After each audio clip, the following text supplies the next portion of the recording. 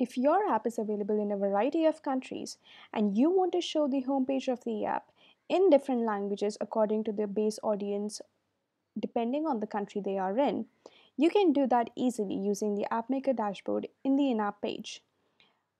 One great thing about in-app page is that you can add as many in-app pages as you want, and you can also put them in according to the language. By default, if you have added no other language to your app, it will stay in English, and this is how it will be shown in the app.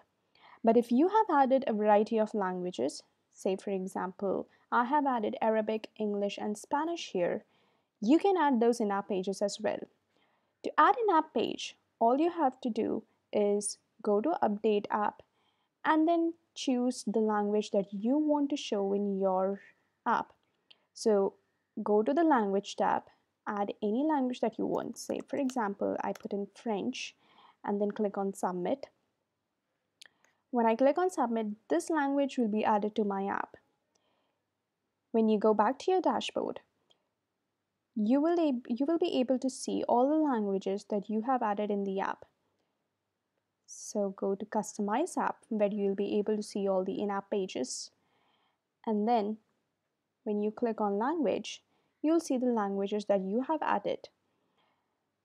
Now, each of these languages will be totally blank because you have to add them to your in-app page in the language that you have chosen. From here, click on Add Block and keep adding banners, grids, or whatever widgets that you want in your app, and then put in the language. So if it is Arabic, type in all the Arabic languages that you put in. Say, for example, I type in this and choose an action for a product.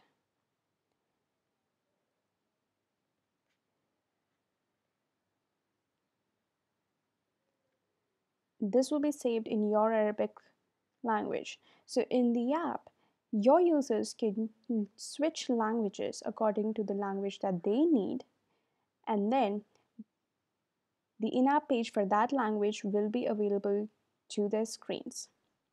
Once done, just click on Save and the in-app page will be saved. Click your own and make your own in-app page according to the language that you need.